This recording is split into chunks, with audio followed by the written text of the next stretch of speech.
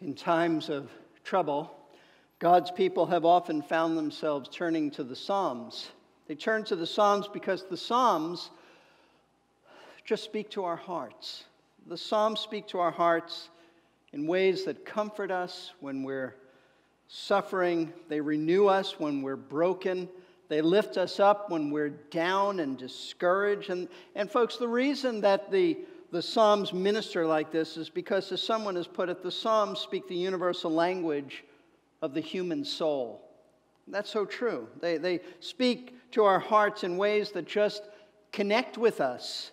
And the reason they speak like this is because the men who penned the Psalms were very transparent. They were very honest. They were not afraid to bare their souls and just honestly tell us what was going on inside of them. Their struggles, their joys, their triumphs, their defeats, their highs, their lows. They tell us that there were times they praised God, but they also tell us that there were times they were in despair, when God, it felt to them that He had abandoned them. And so, you see, we're drawn to the Psalms because we can easily relate to the men who wrote them as they open up to us about their fears and struggles, as I said, all those things. And what we read in the Psalms, it just resonates with us. It connects with us. We say amen. We're there. We understand what they were feeling because their experiences are our experiences. And so, because the Psalms speak like this to our hearts in very personal ways, and they run the gamut of emotions, we just love the Psalms, and thus the reason we find ourselves turning to them when we're in need and we are hurting.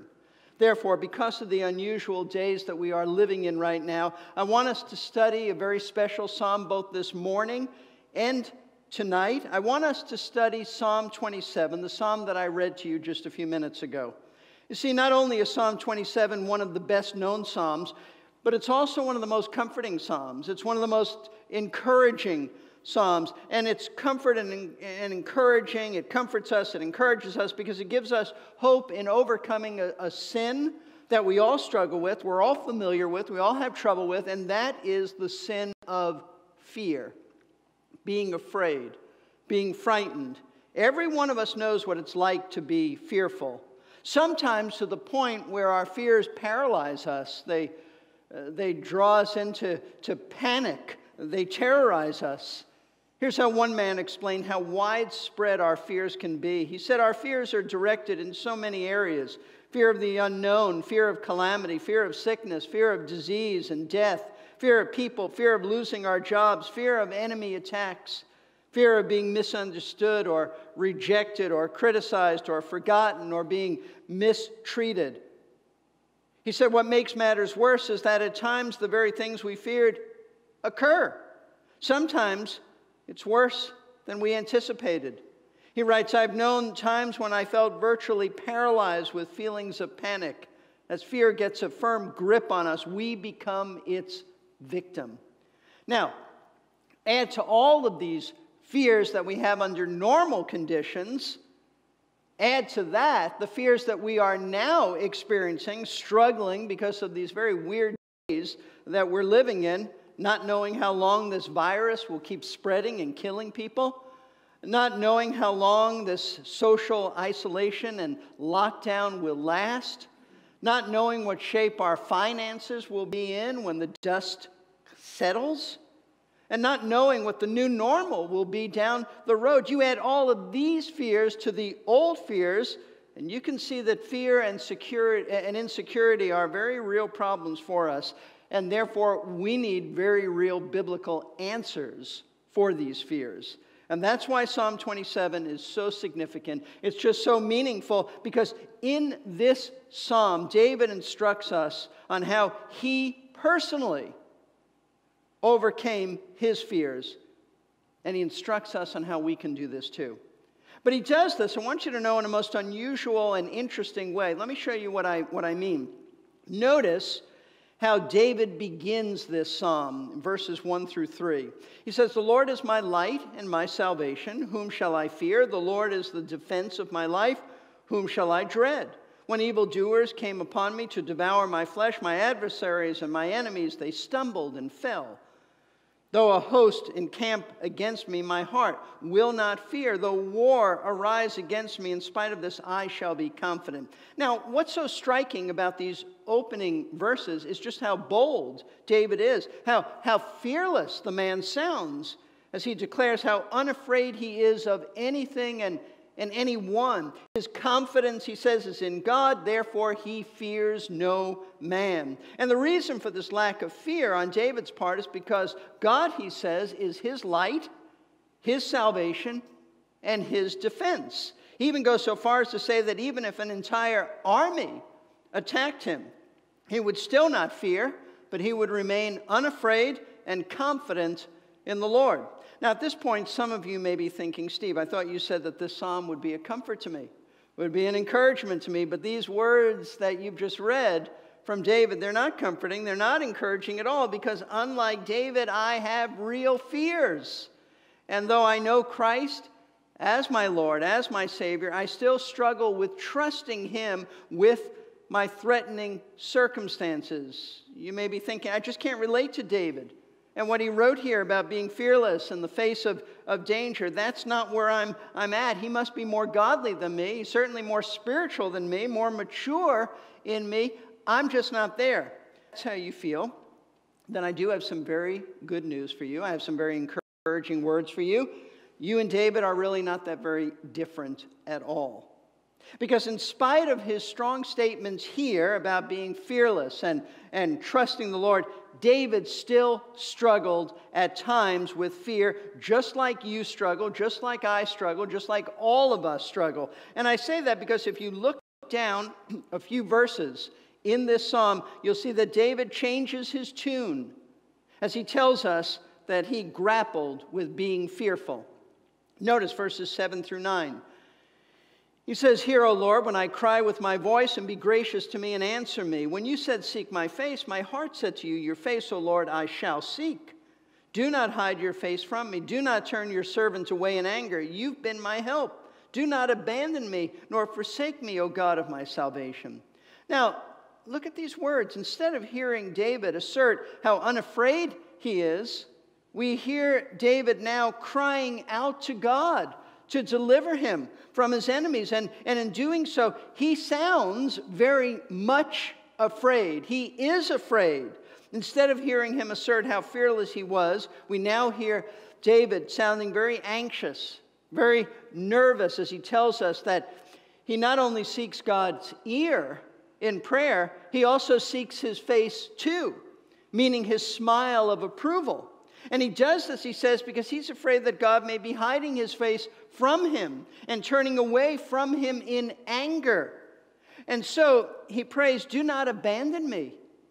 Do not forsake me, O God of my salvation." And for David, being abandoned by God would mean that his worst fears had materialized, that of being violently attacked and killed by his enemies. That's why he says, notice in verse 12, "Do not deliver me over to the desires of my adversaries, for false witnesses have risen against me, and such as breathe out violence." So what are we to make, folks, of these two completely opposite attitudes, these contrasting mood swings that David expresses here in Psalm 27? On the one hand, we hear him boldly exclaiming a fearless confidence in the Lord to deliver him. And on the other hand, though, we find him sounding very much afraid of being overcome by violent men who are out to take his life. Well, some scholars have looked at these two opposite attitudes of fearlessness and fear, and they've concluded that either this psalm was written by two different authors, or if it was one author, then it must have been written by him at two different times in his life and under two different set of circumstances. And their argument, those who hold to this, their argument in holding to this view is that no one, they believe, could switch so quickly from faith and confidence in God to such fearfulness. Therefore, their conclusion, those who hold to this view, is that it just had to be written by two different men or by one man under two set of circumstances. But I want you to know that those who think this way are mistaken. And they miss the point of this psalm. They miss the purpose of David in telling us about his two distinct moods. See, what we have here in Psalm 27 is David presenting a very realistic picture of what it's like to be a believer dealing with dangerous situations and trials and problems, and with all the fluctuating moods and various frames of mind that accompany these issues. By having these contrasting attitudes of no fear and then being fearful, David is simply and very honestly telling us that there are times in his life when his trust in the Lord is strong, absolute confidence in God's ability to protect him, and says, I'm not afraid at all. I'm bold, I'm courageous, I'm trusting. There's no fear in me. But then he honestly switches gears and admits that there are other times when he feels quite vulnerable, and his confidence in the Lord is quite low, and he struggles and he's tempted to be afraid that he won't be rescued by God from his enemies.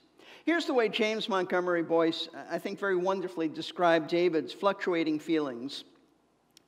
He wrote, what we have here is an unfolding of two closely related moods by the same inspired author, put together like two movements of a symphony.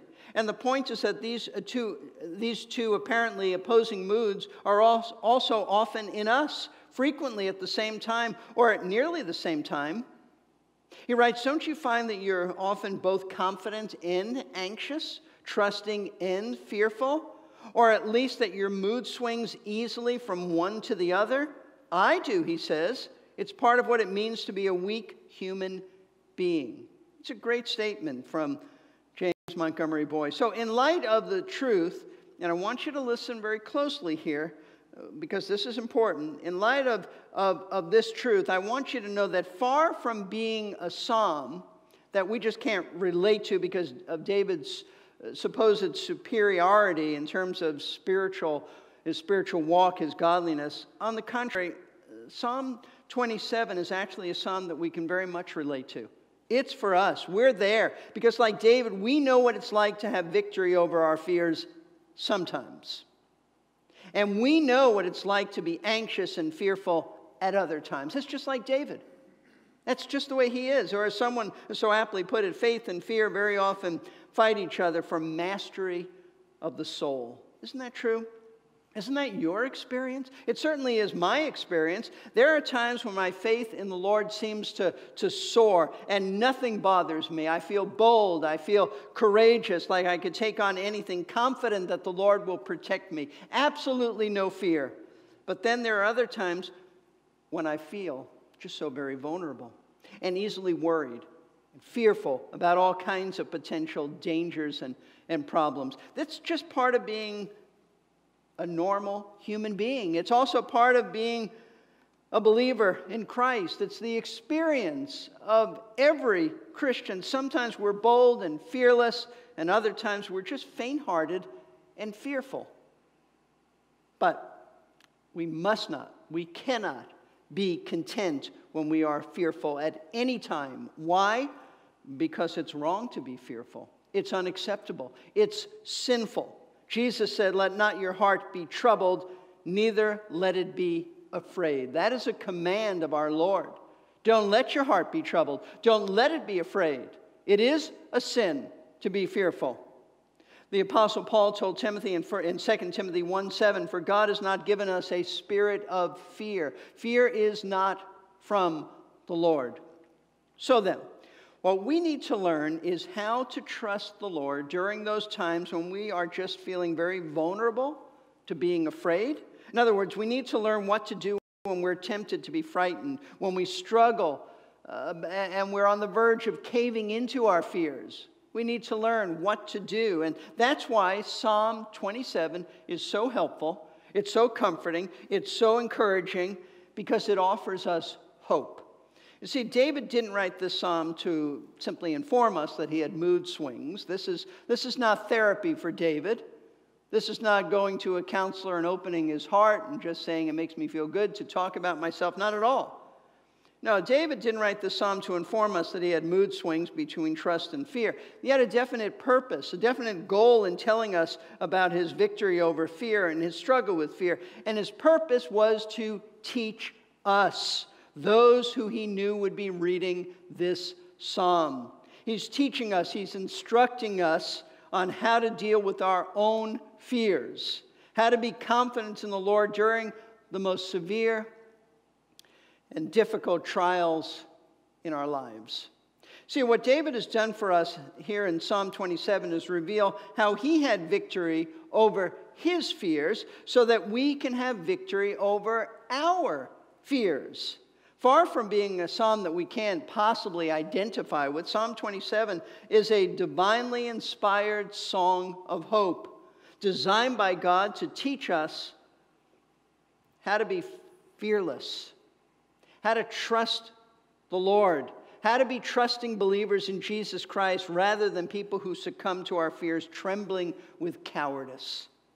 Therefore, when we're finished studying this psalm, not only this morning, but we'll finish, and I hope you'll join us tonight, you should be able to say with David, "The Lord is my light and my salvation. Whom shall I fear? The Lord is the defense of my life. Whom shall I dread?" And the answer ought to rise up in your heart: fear no one and nothing. That should be your experience. And so as we approach the actual text of Psalm 27, we find that in teaching us this great lesson on overcoming our fears, David has structured his words to form two main sections. First, he tells us about his lack of fear. His lack of fear. Then he tells us about his struggle with fear.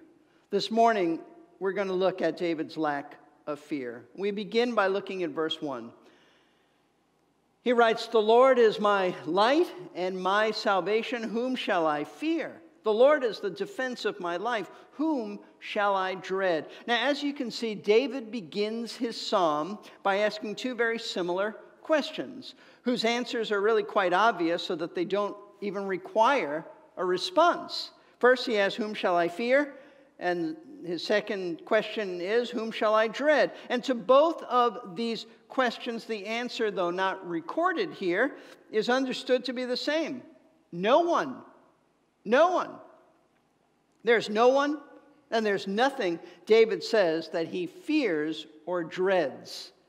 And the reason given by David as to why he doesn't fear or dread anyone or anything is because his relationship with the Lord is so close that God has become three things to him: his light, his salvation, his defense.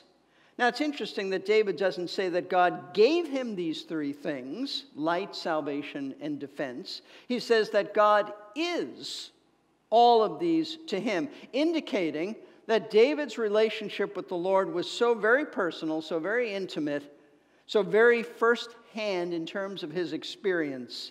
As far as David is concerned, the Lord is his closest companion, whose very presence dispels all fears. So then the question we have to ask is, in what sense does David mean that the Lord is his light, his salvation, and his defense? Because whatever the Lord was to David, he can be and should be to us. First of all, then, let's consider what he means when he says, "The Lord is my light." In the Bible, light is often referred to and used as a metaphor for a number of things, such as purity and holiness. But it is primarily used in Scripture to speak of dispelling the darkness of error and sinful behavior. In other words, light speaks of truth, of understanding, of illumination. And that's why we read in the New Testament that Jesus Christ is referred to as the light who's come into this world, because he dispels the darkness about what God is like. And so we read, for example, in John chapter 1, verses 4 through 9, speaking of Christ, "In him was life, and the life was the light of men. The light shines in the darkness, and the darkness did not comprehend it. There came a man sent from God whose name was John. He came as a witness to testify about the light so that all might believe through him. He was not the light, but he came to testify about the light. There was the true light, which, coming into the world, enlightens every man. So, Jesus Christ is the light. And he's the light of men, John tells us, because in seeing him, we see what the Father is like. Because like the Father, Jesus Christ is God. He is the second member of the Trinity, the triune Godhead. In other words, Jesus dispels men's ignorance about God. That's why, folks, he could say to his apostles, "He who has seen me has seen the Father." But in David's case, here in Psalm 27, it does not appear that he's using the term light in the sense of truth or enlightenment about God. You see, David is writing in the context of potentially being attacked by his adversaries, his enemies. So he is most likely then thinking of God being his light, watch this, in the sense that he dispels darkness by guiding him, directing him. That is to say, the reason David has no fear is because he's confident that God will guide him to victory over his enemies. The same thing holds true for the other things he mentions that God is to him, his salvation and his defense. By salvation, he means that God is the one who saves him, the one who rescues him from physical harm. That's what's on David's mind. And by defense of his life, he means a place of safety, because the Hebrew word that David uses here means a strong fortified place, a stronghold, a refuge, a place of refuge, so that God is the one who defends and protects him from his enemies' attacks. That's what's on his mind. That's what he's talking about. Now, excuse me, I realize that each of these words, light, salvation, and defense, as David is using them, may seem a bit inappropriate for us because he is using them in a military sense. And that's just far removed from our daily battles with fear. I get it. I understand that. However, what God was to David on the battlefield, he can be to you in your daily life. And therefore, the same kind of fearlessness that David had for his military enemies can be yours for anything that you feel threatened by. That's the principle. That's the point. Note this, though. The only way you can have the same fearless attitude that King David had is if you see the Lord the same way that King David saw him, as your light, your salvation, your strong tower of protection. So let me help you to think biblically about the Lord being these things to you. First of all, it is a fact that if you are a born-again believer in Jesus Christ, and that really is the only kind of believer in Jesus Christ, born again. You're either born again or not. But if you know Christ as your Savior, then the Lord is your light. He's your light because he does guide you. Whether you recognize his guidance and direction in your life or not, he does guide you. The Bible teaches that all of our steps are sovereignly ordained, decreed by God. We read, for example, in Psalm 37, verses 23 through 25, "The steps of a man are established by the Lord, and he delights in his way. When he falls, he will not be hurled headlong, because the Lord is the one who holds his hand. I've been young, and now I'm old, yet I have not seen the righteous forsaken or his descendants begging bread." Commenting on these verses, Charles Spurgeon said these very precious and encouraging words concerning God's sovereign guiding of a believer's life. Spurgeon said, "All his course of life is graciously ordained, and in loving kindness all is fixed, settled, and maintained. No reckless fate, no fickle chance rules us. Our every step is the subject of divine decree." See, what David is telling us in these verses here in Psalm 37 is that because the sovereign Lord is guiding you, your daily steps are ordered by him. Therefore, you don't need ever to be afraid of walking into any dark and terrible circumstances like the coronavirus or anything related to the coronavirus. Because no matter where he leads you, you can rest in the fact that this is where he has sovereignly decreed for you to be, and that he And here's the precious truth: He will always be with you. He will always be with you. He says that even in our sorrows and our trials, the Lord will hold your hand. Notice that. Look at verse 24 again. The Lord will hold your hand. Is that not a precious thought and imagery of God taking hold of our hands? And He's not letting go of it. He'll continue to hold your hand, David says, your entire life. David said, I've been young, I'm old, and the Lord has never forsaken me. He's talking about even in your old age, the Lord's holding on to your hand. He'll never forsake you as you go through the various stages of life. He'll continue to guide you. He'll continue to sustain you, all the while holding your hand, even as you walk through those very dark valleys of life.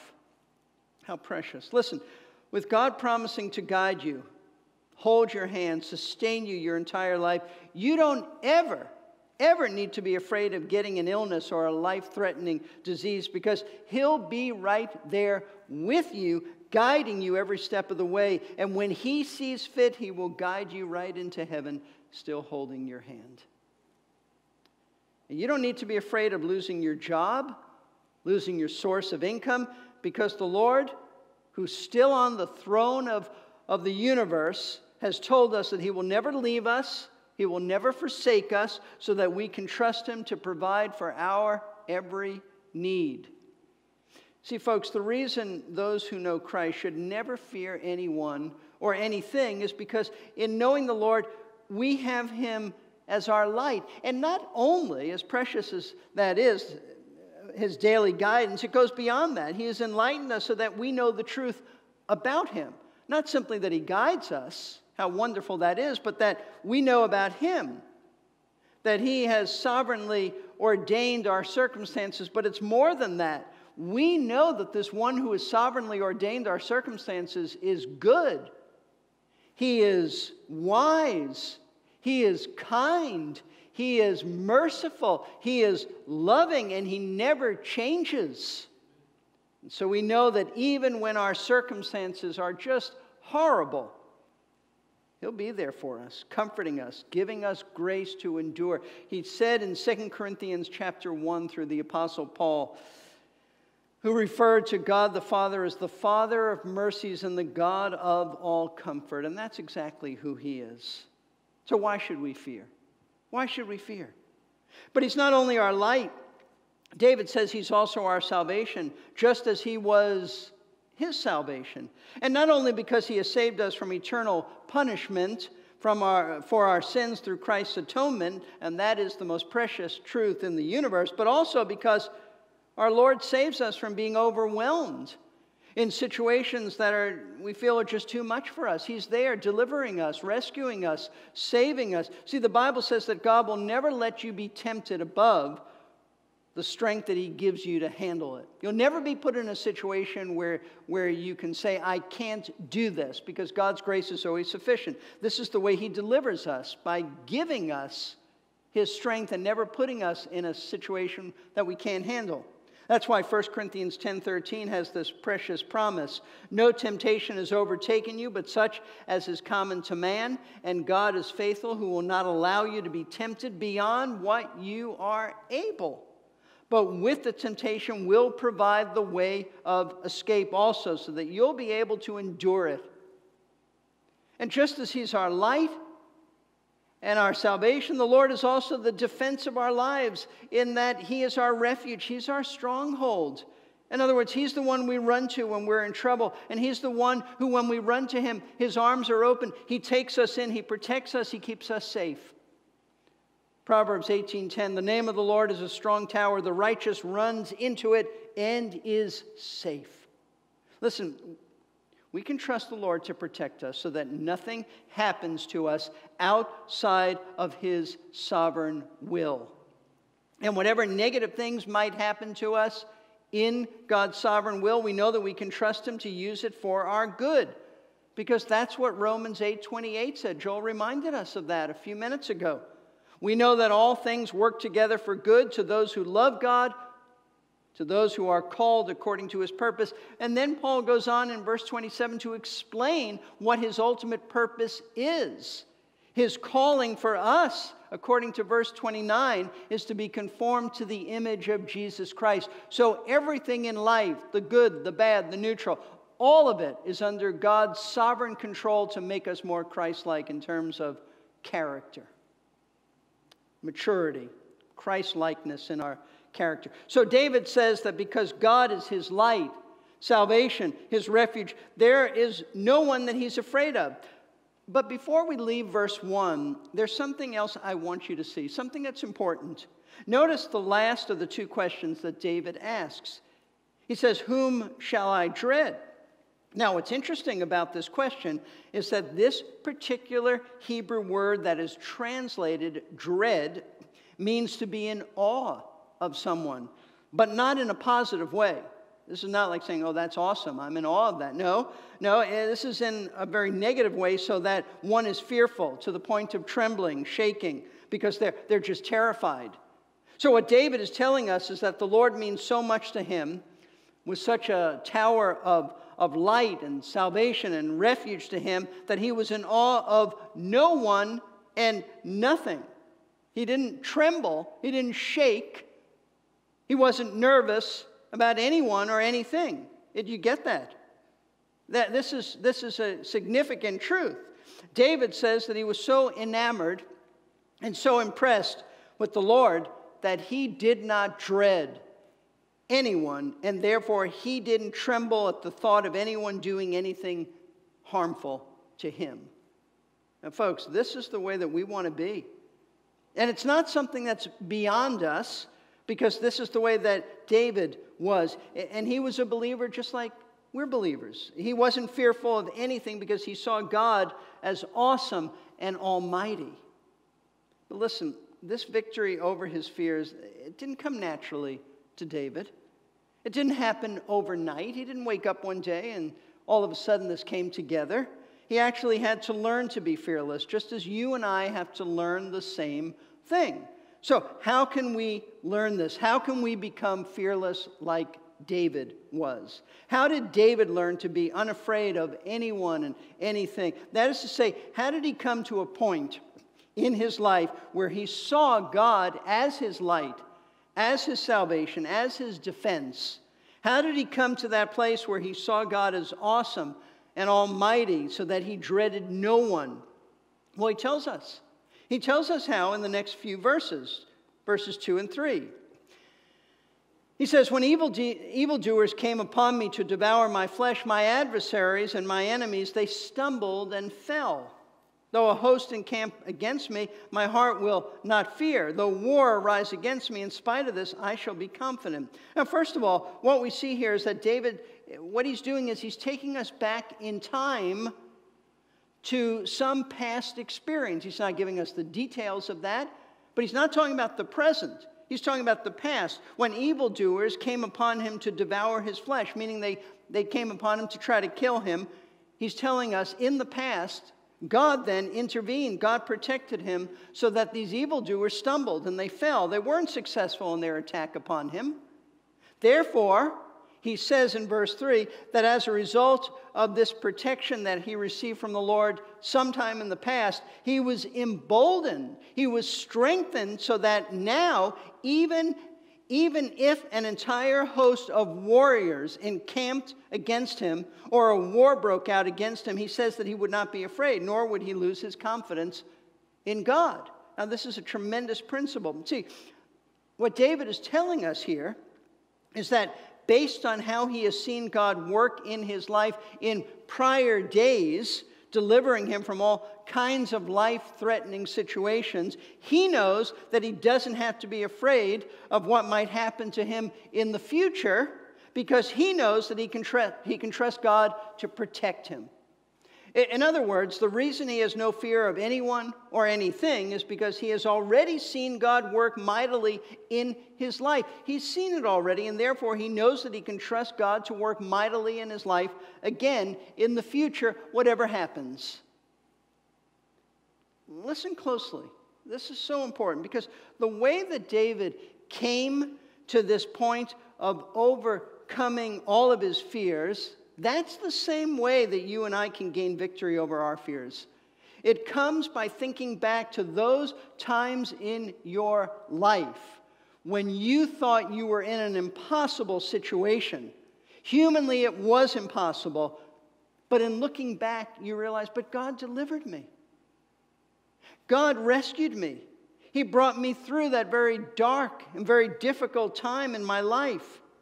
If you do that, you will find your confidence in the Lord rising. You will find your fears diminishing, because the one who guided you, the one who rescued you, the one who protected you in former days, listen, He's the same one you can trust to guide and rescue you and protect you in any day of trouble. So I exhort each of you to make a conscious effort to think back to some very rough days or day in your life and recall just how the Lord brought you through that time. This is why I recommend writing in a journal or a diary, so that the next time you face a menacing situation that looks absolutely impossible, you can turn to your journal, your diary, and remind yourself, oh yeah, I had forgotten, but that's how the Lord delivered me in the past. I know that when I've looked back at things I've written in a journal, I realize I forgot how difficult those times were. But God delivered me when I didn't realize how I could possibly come through that difficult time. He did it, and He'll do it again. However, thinking back to some past experience, while that's important, it's only part of what helped David to become fearless. There's something else that enabled this man to learn to trust the Lord and to eliminate his fears. Notice what he tells us in verse 4. He says, "One thing I have asked from the Lord, that I shall seek, that I may dwell in the house of the Lord all the days of my life, to behold the beauty of the Lord and to meditate in His temple." With this statement, David reveals the source of his great faith in God and why he was able to overcome all of his fears.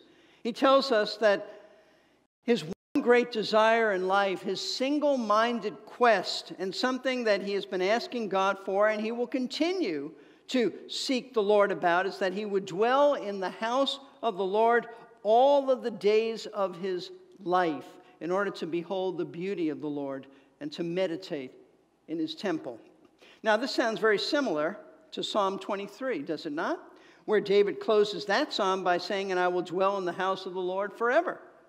But that statement, Psalm 23, that has to do with dwelling in God's house in heaven. This statement here in Psalm 27, when David speaks of dwelling in God's house all the days of his life, he's referring to God's earthly dwelling, not heaven. He means the tabernacle, which was, prior to the temple being built, it was that portable tent where God's presence dwelt in the nation of Israel. It moved around from place to place.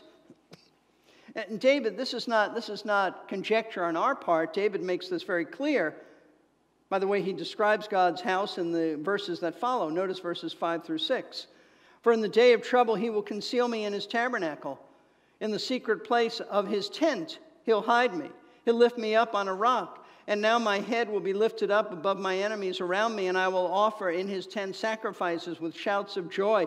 I will sing, yes, I will sing praises to the Lord." So why was David then so obsessed with desiring to dwell in the tabernacle? I mean, why did he want to spend so much time there, as much time as possible? It wasn't because David was enamored with the physical beauty or aspect of the tabernacle. After all, folks, it was just a tent. It wasn't a magnificent temple. It's just a tent.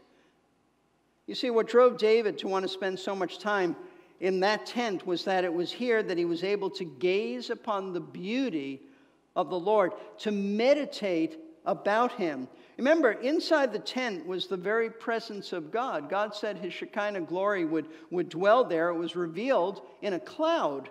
So to spend time in that tent, for David, it was to spend time gazing upon the beauty of the Lord, meditating on Him and His wonderful works. So don't miss the point of what David is saying. What he's telling us is that the reason he no longer feared anyone or anything is because he spent time in fellowship with the Lord. You see, by gazing upon the Lord, and meditating on his word, David grew bold in his faith because he was able to see just how great and majestic and powerful and wise and good God really is. And when he did that, he said all of his adversaries, all of his enemies, all of his problems looked very small and powerless in comparison. That's why he says in verses 5 and 6 that when the day of trouble comes, he's confident that God will conceal him and hide him and lift him up on a rock, and that he'll sing praises to the Lord. In other words, he's saying as a result of fellowshipping with the Lord, excuse me, he is sure that God will protect him. So he is unafraid of what might happen in the future. You see, folks, if you want to have victory over fear, any fear, then you must spend time with the Lord. You must open his word.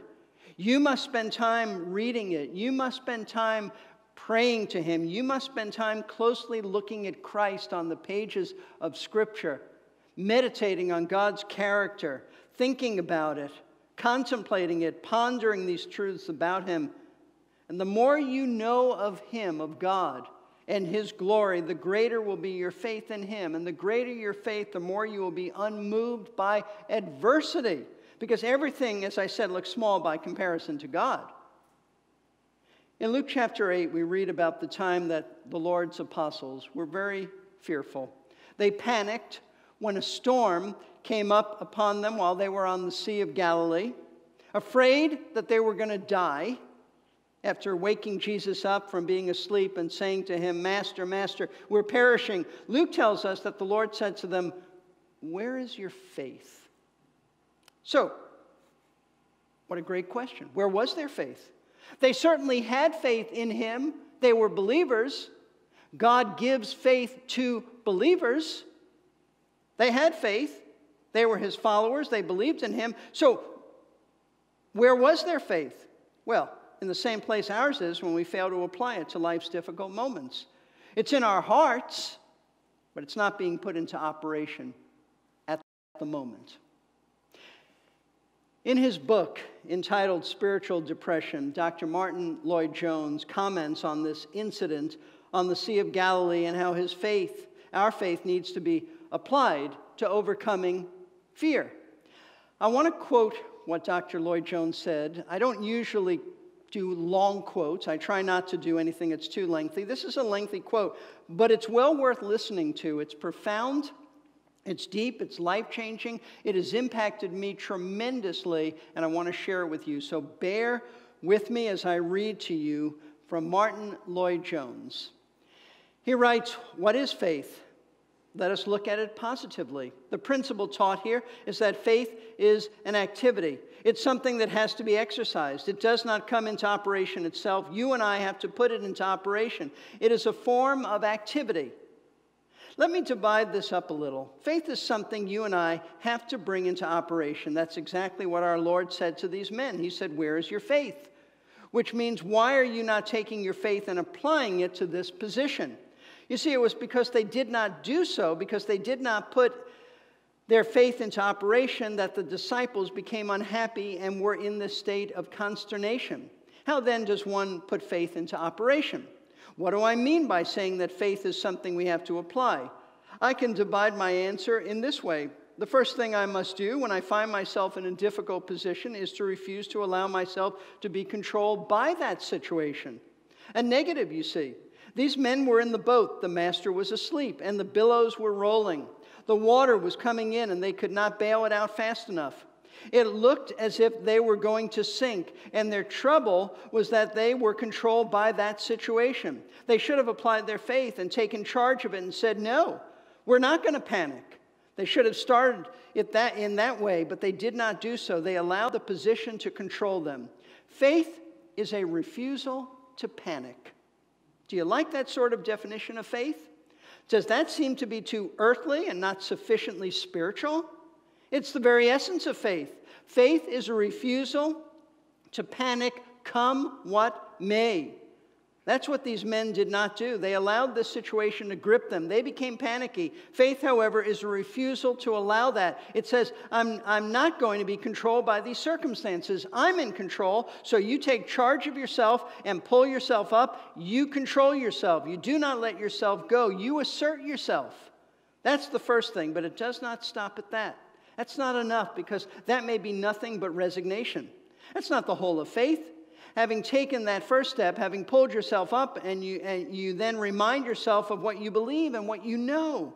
That, again, is something these foolish disciples did not do. If only they had stopped a moment and said, now then, what about this? It's possible that we're going to drown with him in the boat? Is there anything he cannot do? We've seen his miracles. He turned the water into wine. He can heal the blind and the lame. He can even raise the dead. Is it likely that he's going to allow us and himself to be drowned in this way? Impossible.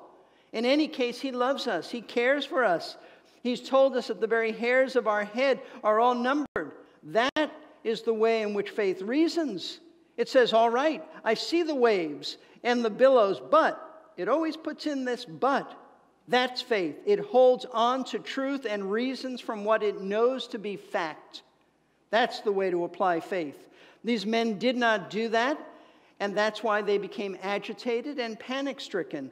And you and I will become panic-stricken and agitated if we fail to do the same. Whatever the circumstances, therefore, stand. Wait for a moment and say, I admit it all. But what? But God. But the Lord Jesus Christ. But what? The whole of my salvation. That is what faith does. All things may seem to be against me, to drive me to despair. I do not understand what's happening, but I know this. I know that God has so loved me that he has sent his only begotten Son into this world for me. I know that while I was an enemy, God sent his only Son to die on the cross on Calvary's hill for me. He has done that for me while I was an enemy, a rebellious alien. I know that the Son of God loved me and gave himself for me. I know that at the cost of his life's blood, I have salvation, and that I am a child of God and an heir to everlasting bliss. I know that very well then. I know this, that if when we were enemies, we were reconciled to God by the death of his Son, much more being reconciled, we shall be saved by his life, Romans 5:10. It's inevitable logic, and faith argues like that. Faith reminds itself of what the Scripture calls the exceeding great and precious promises. Faith says, I cannot believe that he who has brought me so far is going to let me down at this point. It is impossible. It would be inconsistent with the character of God. So faith, having refused to be controlled by circumstances, reminds itself of what it believes and what it knows. End of quote. Now, folks, we need to do what Dr. Martin Lloyd-Jones has advised us to do. Apply your faith by reminding yourself of what you believe and what you do know about the Lord. But in order to believe and know about him, you have to spend time with him. You have to gaze at him on the pages of Scripture. You have to think about his attributes as revealed in the Word of God. You must have David's passion and desire to spend time in fellowship with Christ and his Word, looking at his beauty, meditating on what you see. These days are a perfect time to do that. We're not doing much else. We're shut in our homes. Other than essentials, we have no place to go. So use this time to wisely read the Word of God. Meditate on what you're learning about. Think about these things. And when you do that, you'll be able to overcome any fear. Have a fresh vision of how immense God is, and by comparison, how really small your problems are. If you're a believer in Jesus Christ, one who has trusted Christ for salvation, then I urge you to receive King David's instruction, his inspired instruction on how to be fearless. Think back to a time when God delivered you in the past, when it was just an impossible situation from your perspective, but he delivered you. And then believe that he who did it then can do it again at any time, no matter what you might face in the future or what you're facing right now. Make sure you're spending time alone with him, observing him, studying him, gazing upon him, meditating on him, because when you see him and apply what you know about him, you'll vanquish all your fears. That's the point that Jesus was saying to the apostles. Where is your faith? Now, if you're not a believer in Jesus Christ, if you have never repented, which means forsaken your sin, and turned to Christ and trusted him as your Lord and Savior, then you should be afraid. You should be afraid, not only of the things that may befall you in this life, and especially at this time, but you should be afraid of what will happen to you in the next life after you die. The Bible speaks of judgment after death. Scripture says it is appointed unto man once to die, and then the judgment, meaning that you will stand before God, God who is perfect, God who is holy, God who is righteous, and you'll have to give an account to him of your life, which means that all of your sins will be laid out before you. And then, because you are a sinner like all of us, he will punish you accordingly, and that for all of eternity. How tragic, how sad. But that's not necessary. And that's the good news. It's not necessary that you be judged for your sin.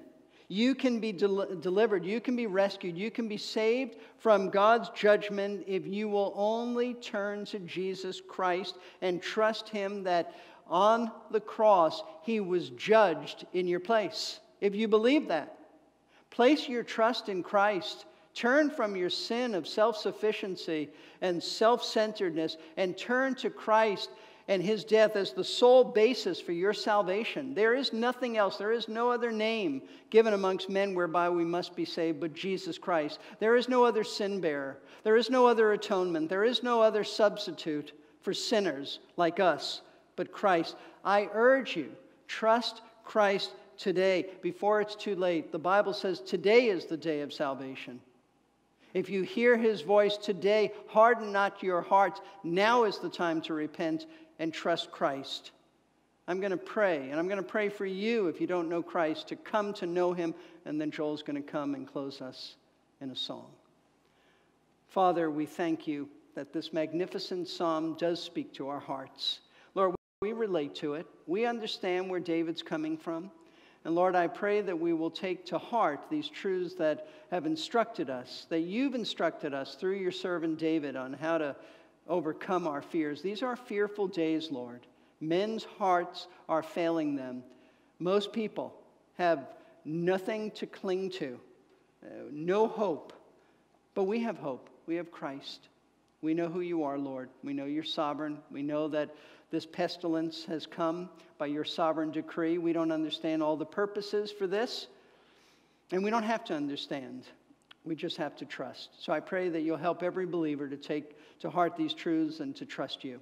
And I pray for those who are watching that they will see that it is a frightening time and they have no hope except Christ. I pray that you'll draw them to yourself. I pray that you'll work a work of repentance and faith in them, that they will turn from their unbelief, their self-centeredness, and they will turn to Christ, seeing him who knew no sin, dying on behalf of sinners. And may they place their trust, their confidence in Christ and follow him. Only you can do that work in their hearts. We ask you to do this. We pray this in Jesus' name. Amen.